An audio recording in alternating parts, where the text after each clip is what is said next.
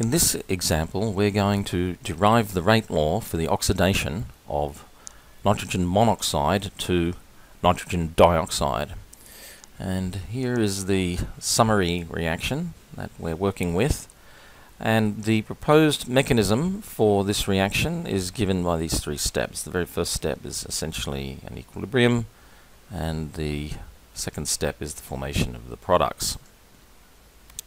So we begin by first checking that the proposed mechanism in fact adds to the summary reaction. So we write the first two steps as an equilibrium and then add in the third. We find we get some cancellation, and in fact the overall reaction is in fact the same. So we're good to go. Next, we write the rate of reaction in terms of the species in the summary reaction, and there are in fact three. So if we can focus on any of these to derive the rate law. Now it's clear what our intermediates are. As N2O2 does not appear in the summary reaction, but is present in the mechanism. Next, we want to have a look at the mechanism and see if writing or deriving the rate law from any of these particular species is advantageous. So let's first have a look at the net rate of change of nitrogen monoxide, and we see that nitrogen monoxide is formed in the reverse reaction of the equilibrium and destroyed in the forwards reaction, and so we have a 2 for both of these, because there's two N2Os in both cases, so it's twice the rate. Okay, and then we look at O2. We only have, it only appears in one reaction only, and that's in the final step. And same with nitrogen dioxide, it appears only in one step, and that is in fact the last step also. Okay, so looking at these three, we need the intermediate in all of them, but the last two at least only have one term, whereas the first one has two terms, so picking either of these looks to be slightly more advantageous, less work. So we'll just start with focusing on the net rate of change of oxygen to begin with.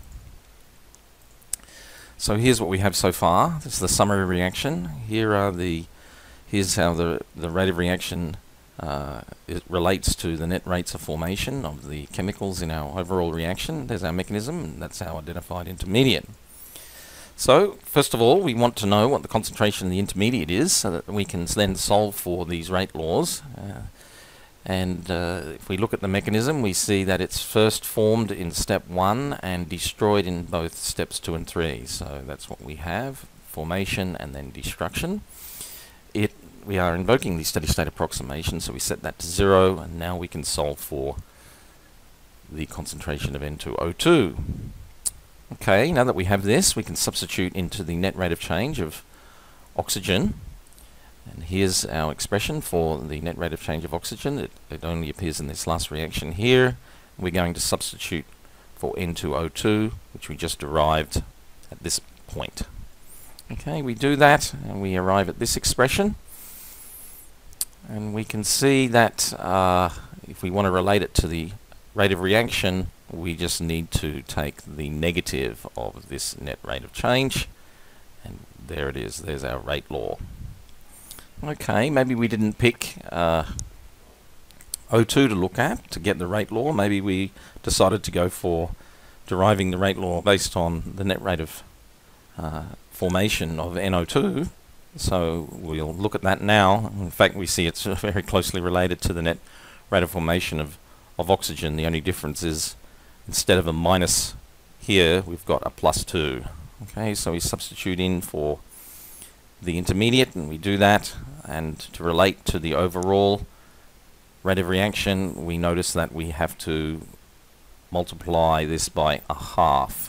So we do that, and there we go. We've got the overall rate of reaction, and we get exactly the same rate law as we should. For completeness, let's say we'll derive the rate law based on the net rate of formation of nitrogen monoxide. Okay, and but we note that that was slightly more complicated because it has two terms. Okay, so we substitute in for N2O2, and we do that, but now we notice that we have a fraction here, so we're going to put it on a common denominator, right? And then we can factor out the common terms and simplify to obtain this result. And to get the overall rate of reaction, we notice that we have to multiply by -1/2 over here. So we do that, and again we also get the same overall rate law. So it of course doesn't matter which chemical we decide to focus on to obtain the rate law, so it's always best to choose the chemical which appears to be the easiest. Okay. There is one interesting question here. If we look at this rate law now, what if the concentration of oxygen was very large? Okay, so we've got a complex rate law here, but if the concentration of oxygen was very large, then we will note, or at least expect, that probably this term here, right, ends up being quite a large term. And the concentration of oxygen might be large, say if we were thinking of this reaction in terms of a pollutant, NO being a pollutant in the atmosphere. So of course oxygen is quite a high percentage in the atmosphere, whereas NO is just very small amounts. Okay, so that's a possible realistic scenario. This term here could very well be very much greater than this particular term here. Now, if that's true, then this term will be tiny in comparison to that, and so we can approximate this rate law now to this expression. And we find there's some cancellation going on, and the rate law reduces to this, which is the more usual type of rate law. It's overall second order, and second order in nitrogen monoxide. So the complex kinetics now reduces to this expression. In our next example, we're going to look at this particular reaction again, but we're going to have a think about rate determining steps, and if there's a very quick and way of writing down a rate law once we know that a particular step is slow, very slow.